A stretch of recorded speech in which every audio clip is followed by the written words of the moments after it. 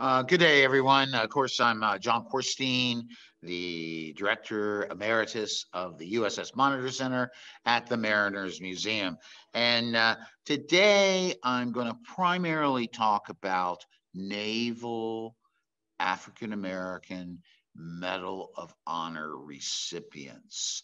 And and then I'm going to give a slight overview of the Army ones.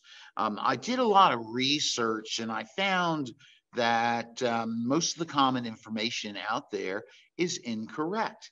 Everyone says there's 25 African American Medal of Honor winner or recipients. You're not a winner of Medal of Honor.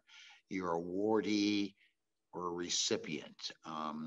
And that actually someone left one out, and I don't know how that happened, but I got to look at all these soldier records and everything, and just to clarify what I thought I knew. But you know, the Medal of Honor was actually established in 1862 after the Andrews raid to honor soldiers and sailors who served beyond the call of duty. It is the United States' highest military decoration. And, you know, how did you receive a Medal of Honor during the Civil War? Well, you know, overwhelmingly brave acts of service. Also, I would have to say leadership qualities, especially for African Americans, because there are going to be some circumstances where you know, there are no African American officers in USCT regiments or in the Navy. However, one African American Navy personnel will not only receive a Medal of Honor, he will also be promoted to a petty officer, a signal quartermaster. So that's a huge achievement. And one way you also could get a Medal of Honor during the Civil War is capturing a flag, believe it or not, or saving your regiment's or unit's flag. That was considered highly heroic. Tom Custer, during the Battle of Five Forks, actually receives 2 Medal of Honors for his service. And there are only so many people who do receive 2 Medal of Honors. During the Civil War, that's not true about African Americans. But as I said, there's 26 Medal of Honors that are going to be awarded to African Americans during the war. Now, 8 are given to naval personnel. And actually, the medals during the Civil War, there was a different Navy medal that also went to Marines. There are no African Americans in the Marines. And then you see on the obverse where it says exactly why this medal was awarded to the individual. And so it's basically, when you go back through their records, it's really highly documented. And of course, this is our first one. Now, I have to tell you, the U.S. Navy went back and did these paintings about some of the African American Medal of Honor recipients. They did so because you know, it was a time in the 70s, a time of reconciliation and so forth within the military. And so there are only so many photographs of these recipients. And so they went and did these sketches behind a perceived image of the recipient in question, like Aaron Anderson. I'm going to have to tell you that there are no Gatling guns on ships during the Civil War. So this is somewhat fanciful, but nevertheless, it's trying to bring pride into the Navy, African Americans who are serving in the Navy. Also, I want to note that it is not the Congressional Medal of Honor. It is the Medal of Honor. And so there's all these misconceptions. Nevertheless, I'll tell you, Aaron Anderson is one who is awarded his medal at the very end of the war. We actually, he's involved in this small boat engagement at Maddox Creek, Virginia, because believe it or not, the U.S. Potomac's flotilla is guarding the Potomac River against smuggling or blockade running from southern Maryland into Virginia. And this was a big business, and the U.S. Navy wanted to stop it. So now he's going to be assigned to this boat known as the Wyandank, and which is actually built in back in 1847, and you can see it right over to the left. And this is at the Naval Academy. This is post-war. It was a store ship that was supporting the flotilla. Now, I have to tell you, there's a launch that's launched, or a cutter that's launched from the USS Don, a small gunboat, and they accept volunteers, and one of those volunteers is going to be Landsman Aaron Anderson. Now, he is going to be rowing in the cutter, and as his Medal of Honor, now what happens, they go, the Maddox Creek branches, so they go up the right side of the creek where they see some small boats.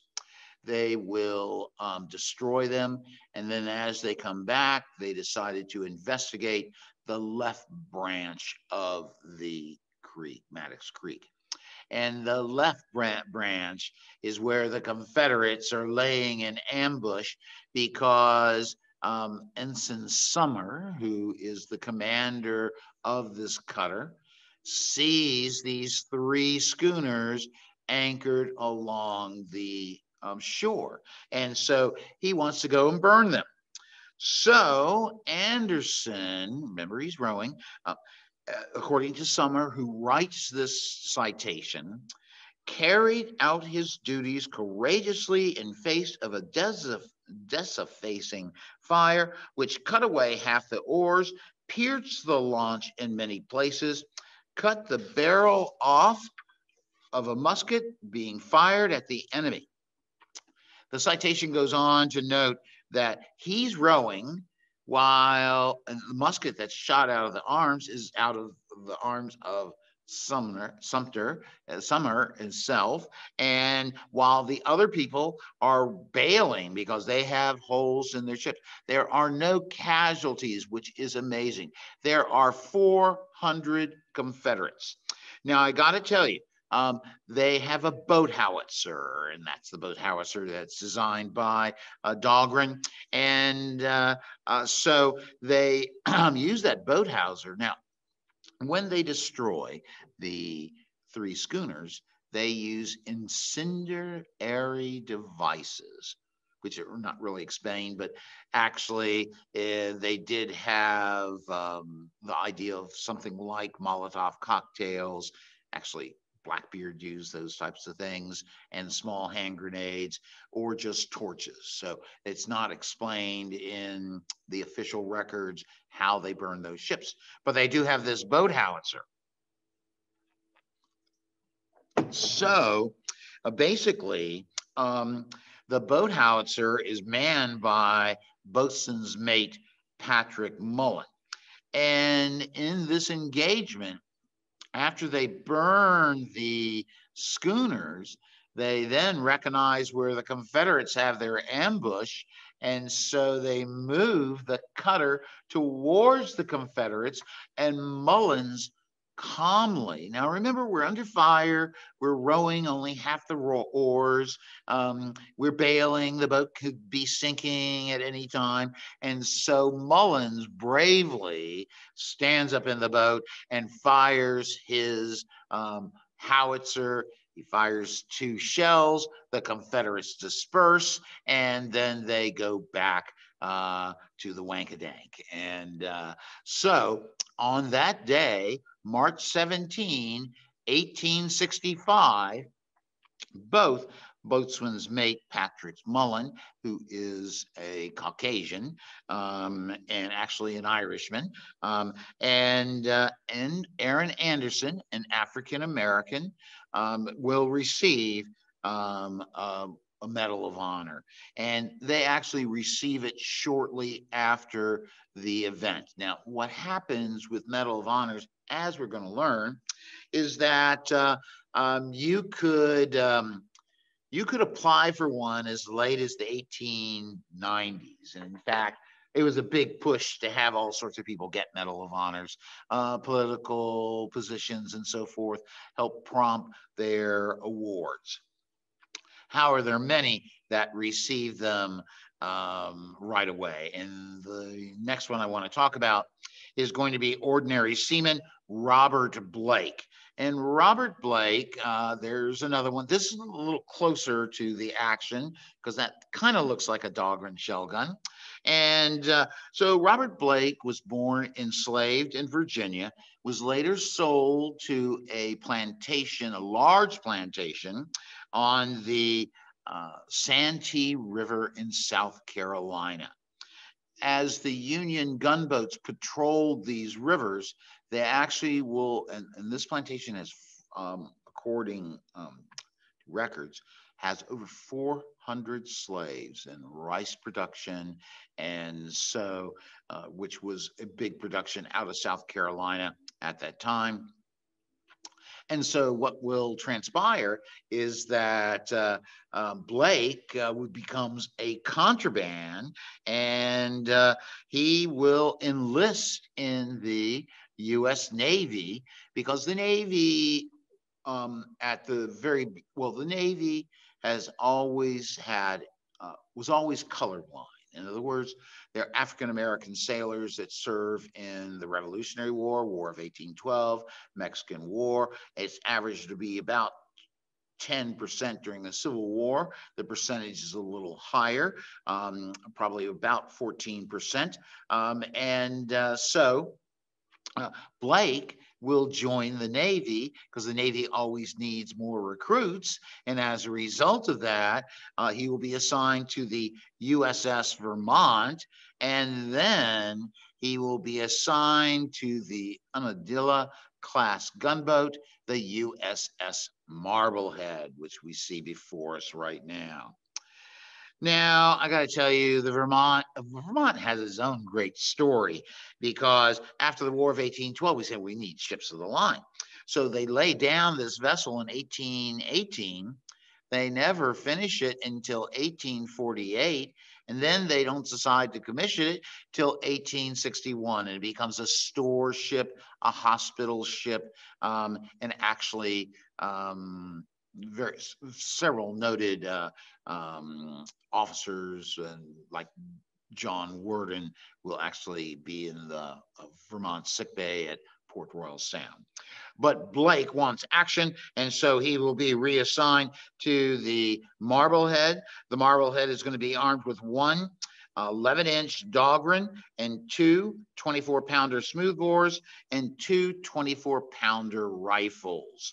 And so an expedition is going to be sent up the Stono River, which is behind James Island. And if you know the topography of Charleston Harbor, this river comes behind it. So they're going up the river to, actually, there was rumors there was Confederate position.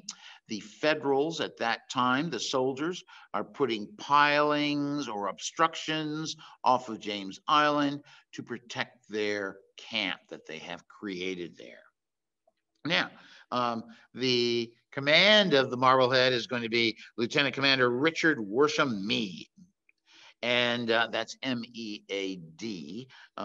And so when the Confederates open fire, believe it or not, Meade is, sleeping. right? Now, it just so happens that Blake is going to be his steward. And so the sound of the cannon wakes everybody up. Blake, as you know, Meade runs up in his his nightshirt, and so Meade chases, or Blake chases after him to put on his uniform. Have some dignity here, sir. And then when he's on the deck, a shell explodes right next to the 11-inch Dahlgren, killing several people, including the powder monkey. Now, it just so happens that Blake then replaces the powder monkey through the action and will deliver powder and shot to the gun crew while under heavy fire by the Confederates. Now, it just so happens that Meade says, "What are you doing?" Because he's a steward. He doesn't have to be actively in battle. And according to Meade, Blake responds, "I went down to the rocks to hide my face, but the rocks said there is no hiding here, so here I am, sir." Well, Meade is going to nominate Blake for a Medal of Honor, and his citation reads, "Serving the gun, Blake, an escaped slave, carry out duties bravely throughout the engagement, which resulted in the enemy's abandonment of positions, leaving a caisson and one gun behind. Blake was promoted to Ordinary Seaman and served another enlistment in the U.S. Navy. Sadly, there's no other record of his life." Now, we're going to get to where several Medal of Honors are going to be awarded to African Americans, and it's going to be at the Battle of Mobile Bay on August 5th, 1864. Now, on board this ship is going to be Landsman William H. Brown. He was born free in Baltimore, Maryland in 1836. He joined the Navy on March 23, 1862, and was immediately assigned to the Brooklyn, which is a steam screw sloop that has 29-inch Dahlgrens and one 10-inch pivot gun.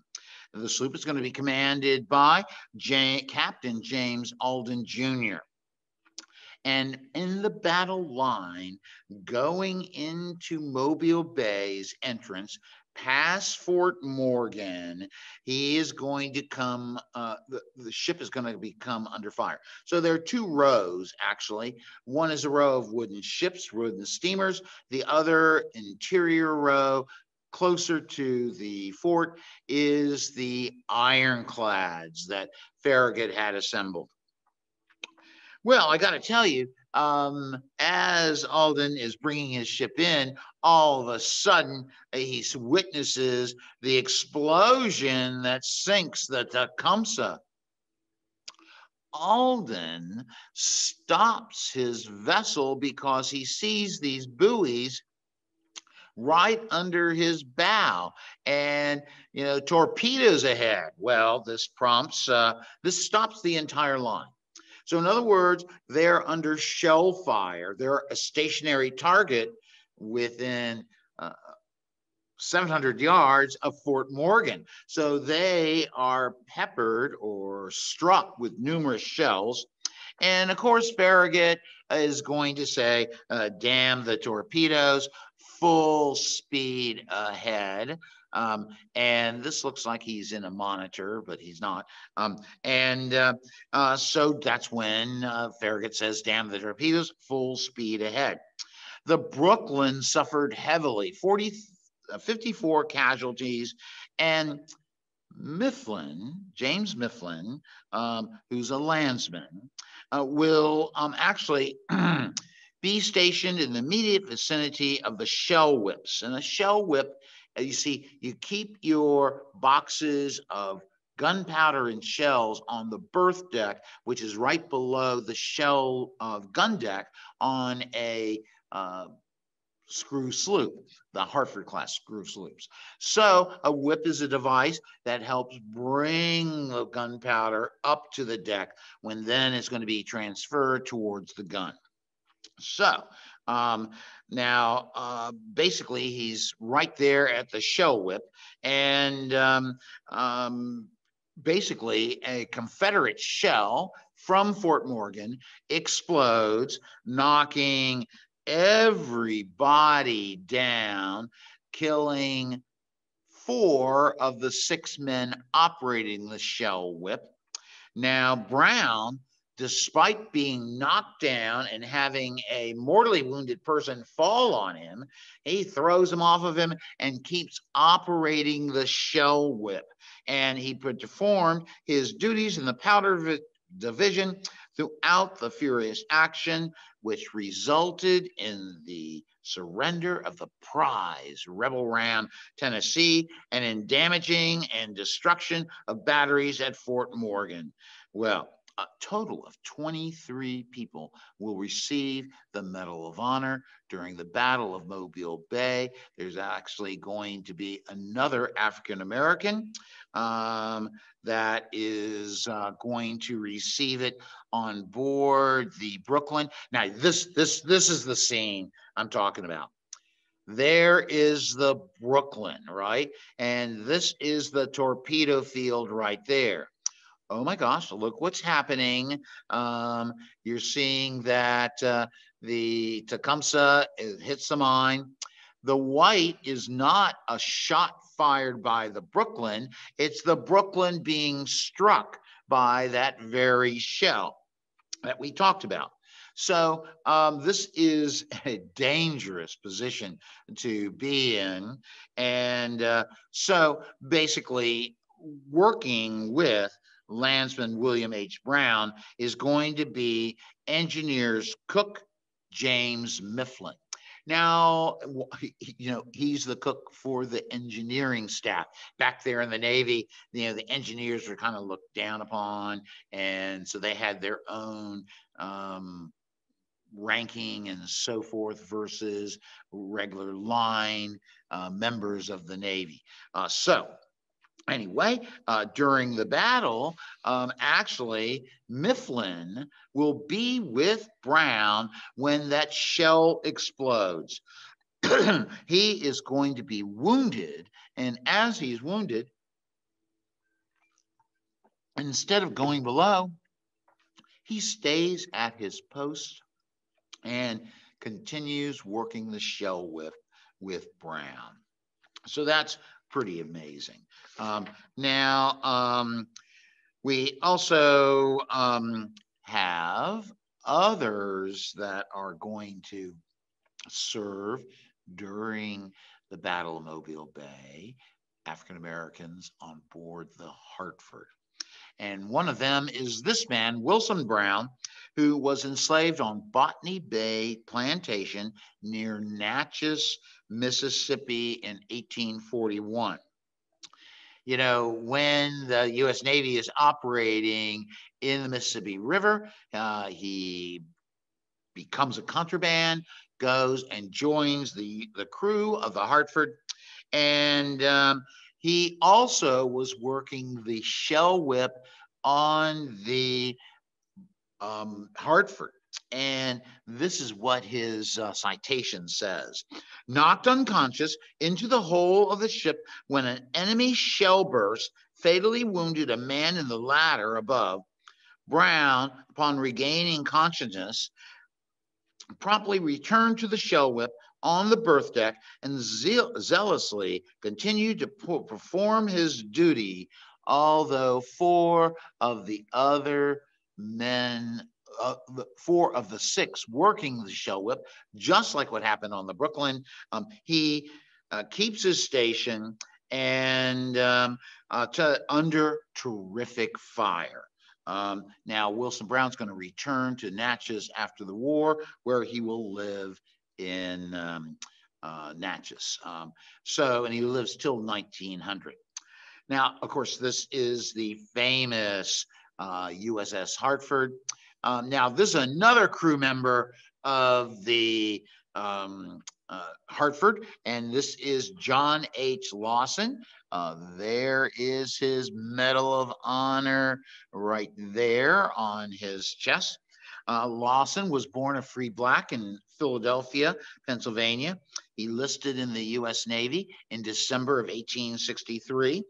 And he's going to also be with that shell whip. Now, I have to tell you, his citation reads, on board the flagship USS Hartford during the successful attacks against Fort Morgan, rebel gunboats, and the ram Tennessee in Mobile Bay on 5 August 1864, wounded in the leg and thrown violently against the side of the ship when an enemy shell whipped onto the shell deck, on the berth deck, excuse me. Lawson, upon retaining his composure, will promptly return to his station, and although urged to go below for treatment, he steadfastly continued his duties throughout the remainder of the action. And I have to tell you, it was quite a fierce action. And so Lawson is going to continue. He lives till 1919. He actually becomes what is called, and this is in his wife's pension request, that her husband was Medal of Honor recipient, served on the USS Hartford, and that, oh my gosh, his occupation after the war was listed as being a huckster. Now, I know what a huckster is, scammer, so forth. But then when I looked it up in a 19th century dictionary, I'm one of those people that have those. It's described as being a peddler of small trinkets. And in essence, he went out on the streets with his Medal of Honor, right? And we're selling little doodads and so forth to people along the street, showing he was a proud veteran. And also he has some pretty neat little things, the googads or doodads and so forth. Now, so this is the Battle of Mobile Bay. Now, this is not the shot that hits the shell whip, I do not think. But why I like this image so much is you see all the scene around you. There is the cannon that caused that shell to hit onto the deck.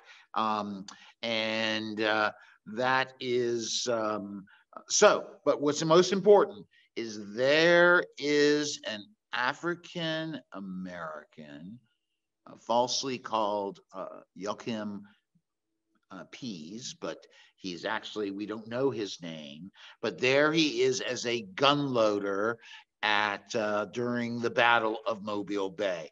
You can see that man lost his foot. You can see the powder monkey rushing from getting the gunpowder up from what? The shell whip that prompted Lawson to receive his Medal of Honor. Now, one of my favorite stories about these African-American Medal of Honor recipients is going to be Signal Quartermaster Thomas English. English was a free African-American who actually, now there's some records that are confusing, but he is going to join the crew of this ship, which is the New Ironsides, which is commanded by Commodore Thomas Turner. This ship is just like the La Guerre, which is a French warship. New Ironsides has an armor belt of 4.5 inches. It's armed with 14 11-inch Dahlgren guns, 2 150-pounder Parrott rifles, and 2 50-pounder Dahlgren rifles. We're going to get you if you come close to this ship. English was part of a crew of 449 officers and men. And I have to say that he is considered to be the highest ranking African American during the Civil War because his rating is signal master, or single quartermaster. And so during the first and second battles of Fort Fisher, this ship is going to be having close in fires, enflailing fire onto Fort Fisher. And in the second battle, it is a fierce artillery barrage, as well as return fire from the Confederate Fort Fisher. So basically, English is going to be in the pilot house with the pilot, the captain, and then because it's a flagship, Admiral Porter's there during the engagement, it's the flagship. He will send English out to, you see, it's got masts, and so what do you hang from those masts? Signal flags, and so it is Thomas English's duty to change those flags as they're sending orders to the rest of the fleet. And so, as they said, that during the Fort Fisher attacks, his heroic actions caused him to repeatedly and with composure leave the safety of the armored pilot house to change the signal flags vital to communications during a storm of shot and shell. As a result of these, he is going to receive the Medal of Honor, and his award is actually going to be given on 22 June 1865. After the war, English, a signal quartermaster, stays in the U.S. Navy, and he's going to be assigned to the screw sloop Piscataqua, and actually, which is assigned to the Asiatic station. Now, sadly, English will die of unknown causes on board the ship off Singapore and was buried at sea. And yet this, my friends, is the obverse of his Medal of Honor that he receives. Okay, here is Joachim Pease. I don't know, I always have trouble with that name. There are no rapid fire guns in the battle he's going to serve on, because he's going to be at the battle of the Kearsarge and the Alabama. He was actually a native of Fago Island within the Cape Verde Island group. And his family later moved to New Bedford, Massachusetts, and he enlisted in the Navy on 12 January 1862. And he was immediately assigned to the Mohican-class sloop of war, the USS Kearsarge. Now, we know all about the Kearsarge because its job was trying to find various Confederate commerce raiders. It will block the CSS Sumter from escaping Gibraltar, which leads to Raphael Semmes just selling the ship and then ending up as commander of the CSS Alabama. Now, we all know about the Alabama, its great cruise. And so what's going to happen is that Ordinary Seaman, so his family had been seamen. So actually, most African Americans who join the Navy will get ranks of landsman, also ship's boy, and those are the lowest ranks in the U.S. Navy because they have no ship experience. So when we say ordinary seaman, that means he does have sailing experience. And so basically, Pease during the battle, remember the battle, gosh, what happens? That they actually exchanged notes between Captain Winslow and Captain Semmes, very polite. Oh, yes, I'll be out there to meet you, and I'll be there too. And so basically, Pease is assigned to gun number 2 as the loader. So just to show you, that's what he's doing, because you can see that's the shell loader tool. So that's what Pease is doing during this battle. Now, this is the deck of the Kearsarge right around the time of the sinking of the Alabama. You can see one African-American forward, and I really can't make out any others, but that man definitely is and could be, we don't know, Pease. But anyway, he is the loader of gun number 2 during this bitter engagement. Pease exhibited marked coolness and good conduct and was highly recommended for gallantry under fire. Wow.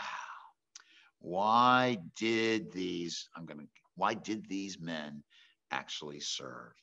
Many African Americans served with distinction through the war, continuously demonstrating their skill and bravery during numerous engagements. During the March 8 to 9, 1862 Battle of Hampton Roads, 16 African Americans made up the entire gun crew of the USS Minnesota's aft pivot gun.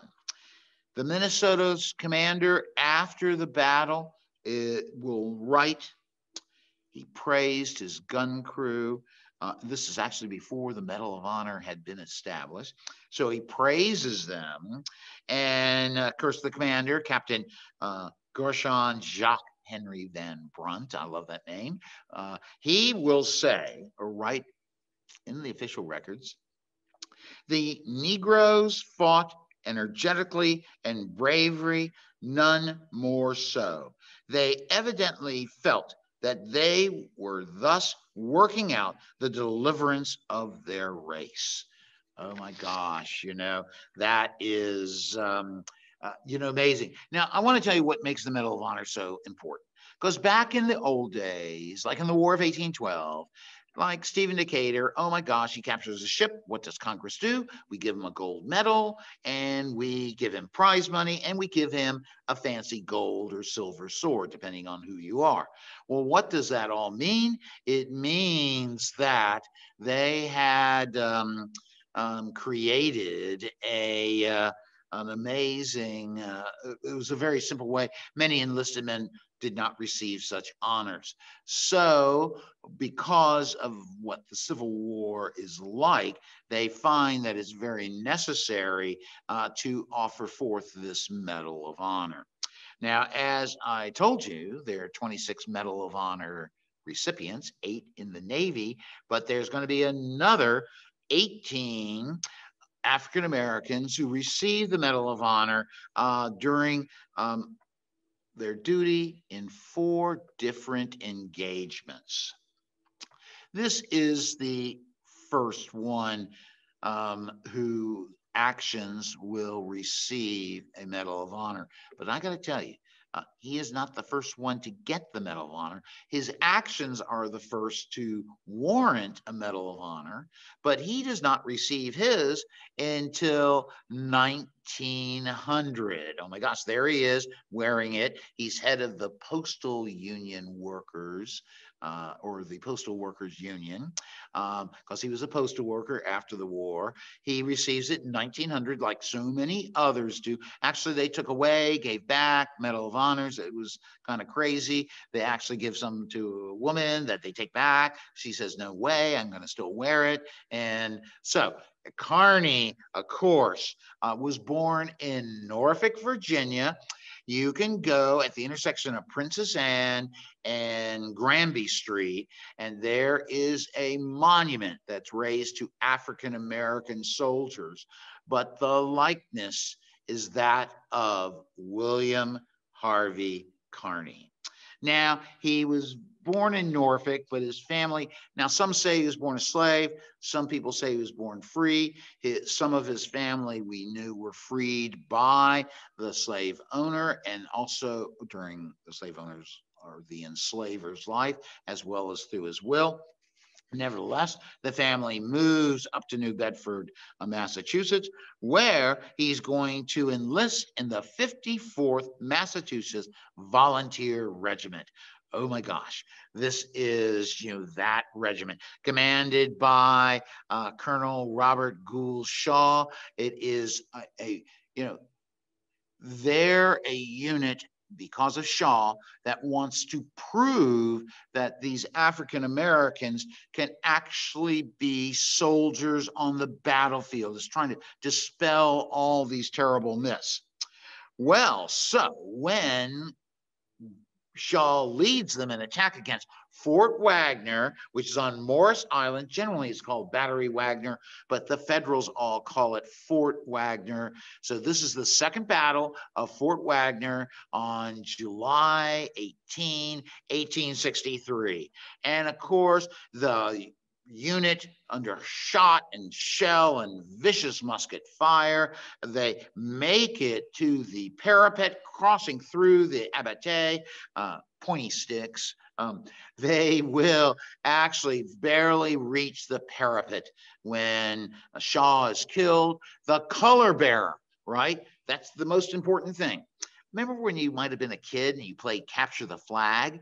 Well, that's all based back to the Civil War. You got to capture the enemy's flag because flags were so important, showing you where to go and what have you.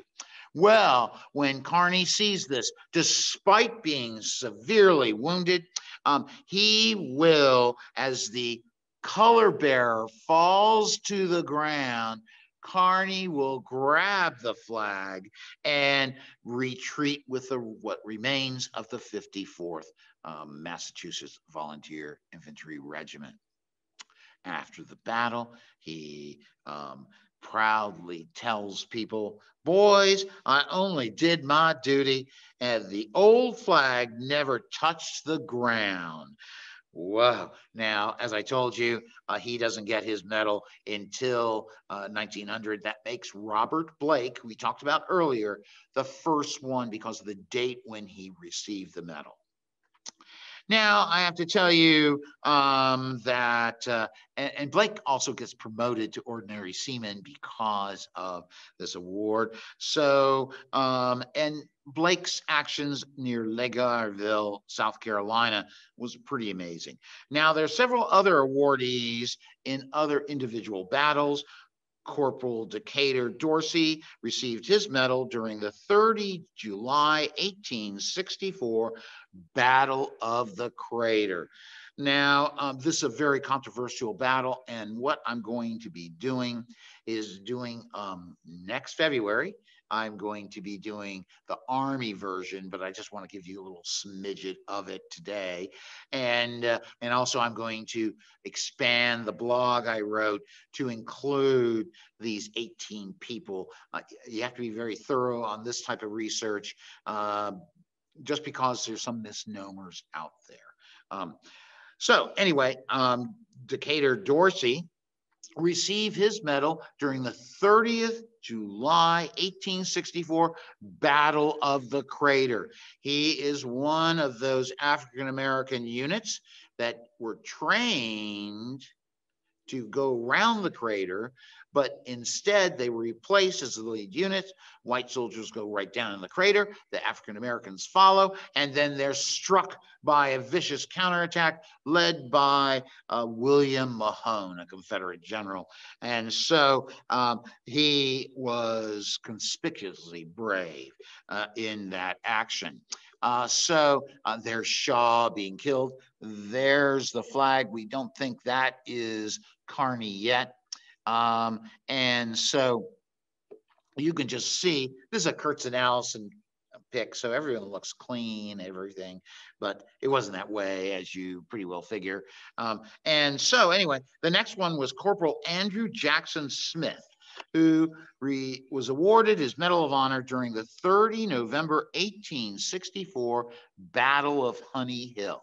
There are 3 small battles during Sherman's march to the sea, because remember, William Hardee, Lieutenant General William Hardee, is using state troops and whatever, along with Gustavus Woodson Smith, to delay the advance of Sherman's army in its march to the sea. And so Andrew Jackson Smith is going to be awarded the Medal of Honor shortly thereafter. Now, there's also another African-American who receives the Medal of Honor, one of 2 during the Battle of Fort Fisher. We already mentioned one who's a Navy, a member of the Navy, a signal quartermaster. This person is a Private Bruce Anderson of the 142nd New York Volunteer Infantry Regiment. Now, I got to tell you, there's just to avoid confusion, when different states have volunteer regiments, they're trying to get around the federal law that no African Americans can serve. So they muster their own African American regiments with white officers. There's Colonel Shaw being killed, and so basically, then when they recruit regular units, they are often called United States Colored Infantry, United States Colored Light Artillery, United States Colored Cavalry. But they're all lumped under what is known as United States Colored Troops, USCT. And so Anderson at the Battle of Fort Fisher will actually go forward with an axe, knocking down part of the palisade that's guarding the outer works of Fort Fisher. However, I want to tell you, the most important battle when it comes to awards of Medal of Honors will be the Battle of Chaffin's Farm, which is fought between 29 and 30 September 1864. Benjamin Franklin Butler, who's commander of the Army of the James, takes his command and will actually, try to attack Richmond during the siege of Petersburg at the soft underbelly of Richmond. Now, this is where Butler wants to really use his black troops to prove their value in combat. And so the broad searchlight of valor shined upon many African-American members of the Army of the James during their valiant assault against Newmarket Heights. Because the Battle of Chaffin's Farm is also called the Battle of Fort Harrison. It's also called the Battle of Chaffin's Bluff. It's also called Chaffin's Farm. No one can really decide. The medals that these people receive all says Chaffin's Bluff.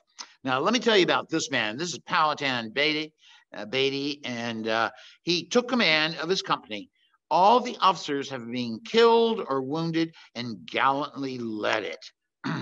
I got to tell you, he is an enlisted man who has to take over. He is a first sergeant, and because everyone is killed, you can see. Now, what's great about this picture, and I'm going to mention this just a bit, the first medal to the medal to the left is the Medal of Honor. The one to the right is the Butler's Medal, and I'll get to that in just a bit.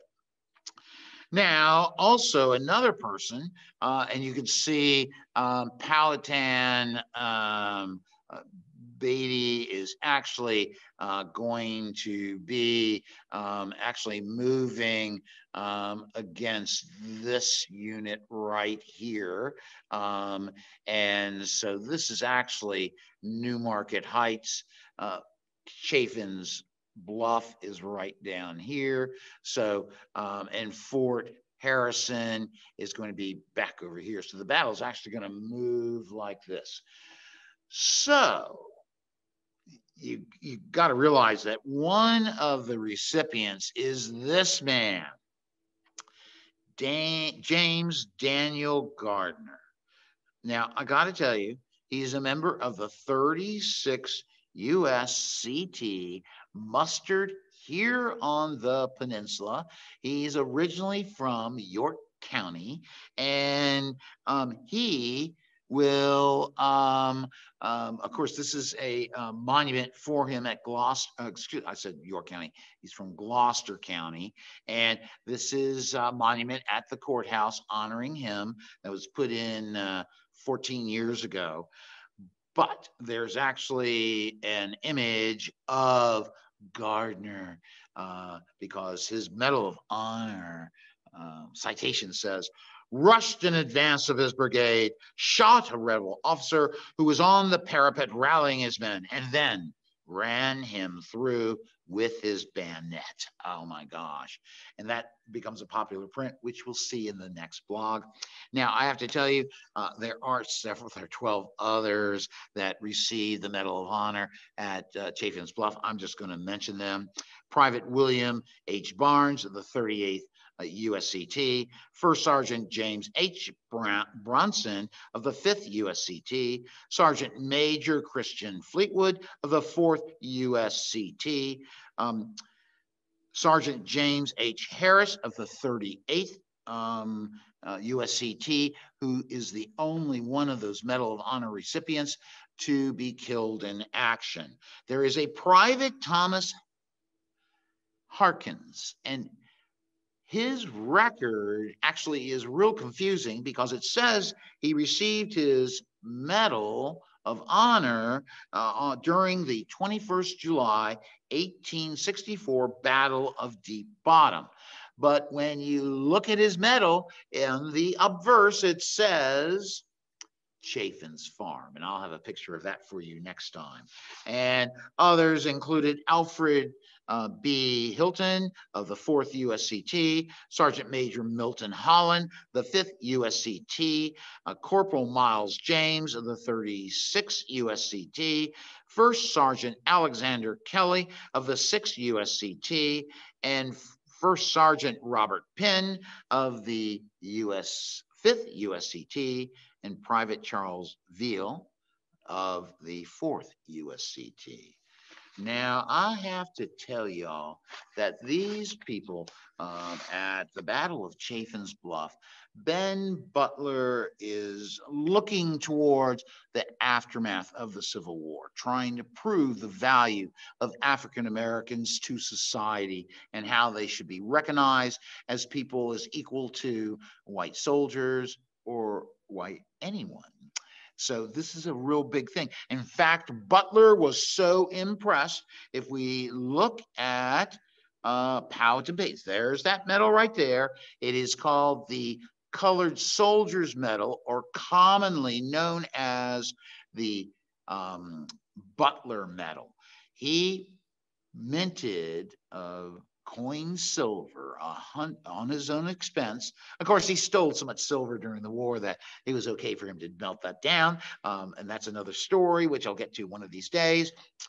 But he mints this medal and gives to 199 members of the Army of the James, who were also heroic, but not quite to the level of the Medal of Honor. Why Powhatan Beatty received both, I am unsure, but actually, the Virginia War Museum, not far from here, when I was director, we acquired one of those Butler medals, as they're commonly called. It's unbelievably fabulous. It's really fabulous to learn these stories of the soldiers that served, these African Americans who went beyond the call of duty and did so under prejudice, but by doing so, they proved themselves equal to any. Well, So if you got any questions, now the time to ask. If you want to just write me, I'm johncorstein@gmail.com. Happy to answer yours. I actually have a backlog of about 15 questions I have to answer, but I write too much, and so blah blah blah, and that's me thinking about my next blog. Okay, so anyway, Julie, do I have questions? Yes, we do. Hi, I'm Julie Murphy with the Mariners Museum. My pleasure to work with John on this and many other programs for the museum. We do have a couple of questions today. I'm asking mine first. The 54th, was that the movie Glory that I Glory, loved yes, so much? it was. Okay. It was. And actually, William Carney is depicted by Denzel Washington, Right. because during the thing he picks up the flag. Mm-hmm. But we know that we do not believe that Carney was whipped to that extent that was shown in the film. And he was not, Carney was not a field hand. He lived in Norfolk. He was a house servant. And his father definitely was a fugitive slave. And maybe Carney, but the rest of the family would be manumitted by their owner. And they joined the family in New Bedford, where they work as watermen. Elpidio, and I may have mispronounced that, I'm sorry if I did, is asking, were any of these men from Tidewater? Are any of them buried in the Tidewater area? So you touched upon that. Sure. Gardner is buried in Gloucester.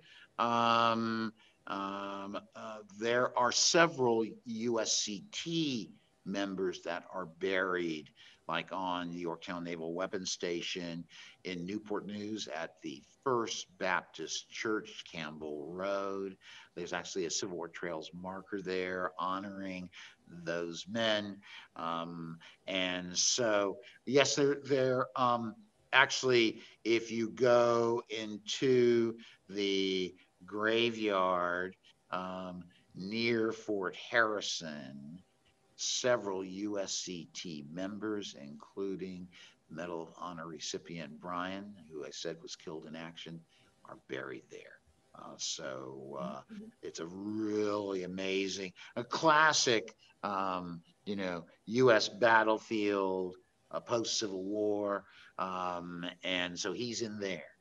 So yes, I think far much more research needs to be done to identify where and I know that where some people are buried, like I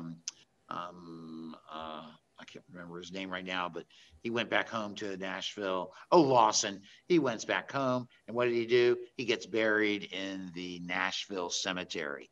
So I could do a little tracking and answer where some of these Medal of Honors people, we know that English is buried at sea. And but some people just disappear. Whether they changed their name, like Sia Carter reverted to his non-slave name. So many people just disappear, and which is a shame. Others, like Beatty, I got to tell you, he is a leading African-American actor in the post-Civil War era. He actually performs at Ford's Theater in the 1870s. He's an actor before the war, and he continues his acting career. But that acting gave him a leadership role, which he assumed during the Battle of Chaffin's Farm. Next. Marie asks, can you go on the property at the Naval Weapons Station to see the grave? No. I mean, it would take presidential order, what have you. My father was an officer in the Army when I was in school, and a bunch of friends and I decided, oh, let's go on Camp Perry. We got ID cards, and they told us to turn around. Yeah. We had kind of long hair. I thought it was always funny when I went on Fort Monroe. They'd have to salute my car because of the sticker, not because I had long blonde hair, believe it or not, because it was summertime, lifeguard, that sort of stuff. But anyway, you can see Gardner's Memorial in Gloucester Courthouse, and that's the closest one. And you can go Kearney, see right? and Kearney over in, I can't remember the name of the cemetery right now, but it is very visible from the street. I actually filmed my Here and Then PBS series at that monument, explaining how the African American community, when the Caucasian community builds that huge monument, they said, we're going to build our own monument. And really, all soldiers from the war, black and white, it doesn't matter, Union, Confederate, they all need to be honored in appropriate manners, because they did stand up during one of the times when the greatest burdens of American history is laid upon them.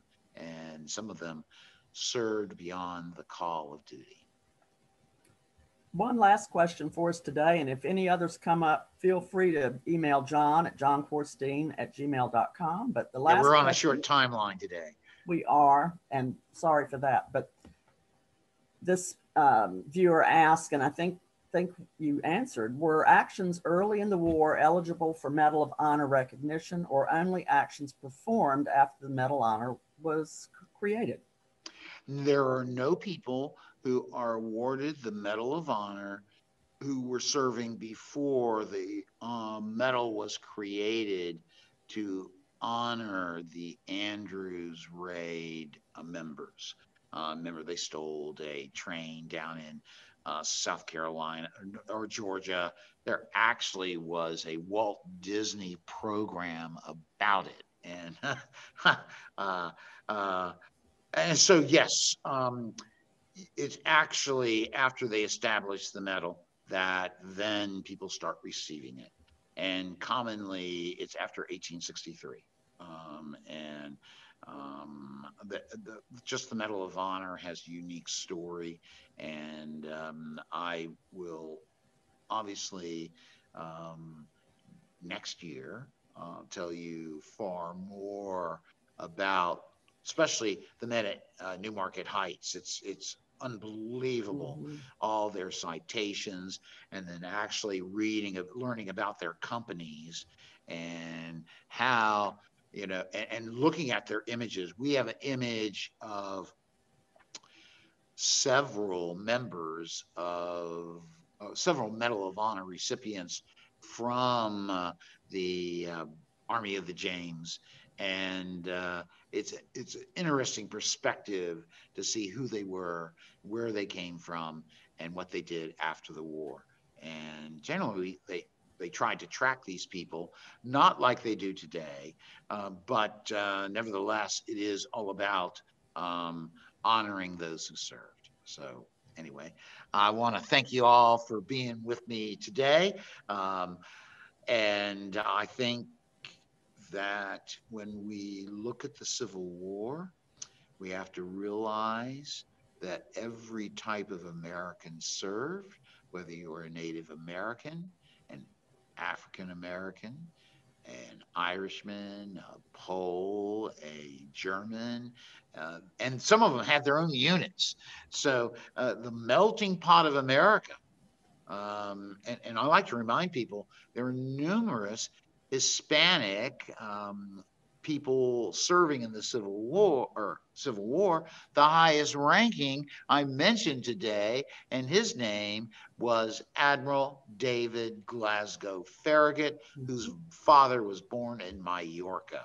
So, go get that. And we oftentimes don't really look at these various units and how there's some German units that couldn't speak English, and I got great story. Whenever I do my Big Bethel program for you all, I will include that. So anyway, I want to thank you all, and I hope that you have a wonderful rest of February.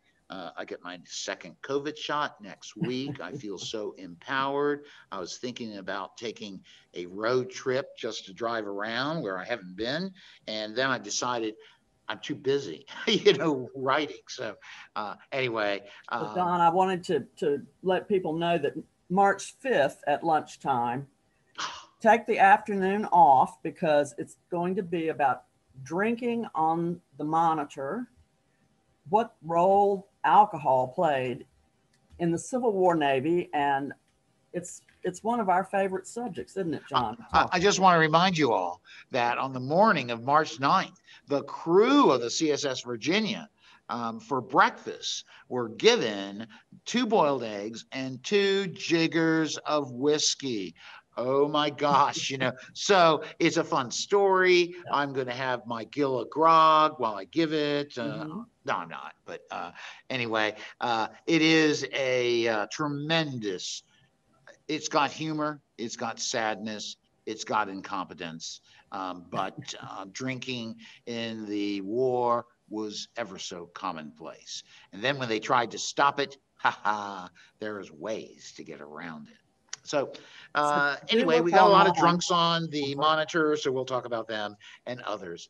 So anyway, without further ado, peace to you all. Take it safe, and I look forward to seeing you all again on March 5th. March 5th. Yes. Yep. Okay. Thank you. We look forward to having you come back to visit with us, all you viewers, and thank you, John, for a great program as always. And thank you. Have a great weekend, all. Thank you. Thank you.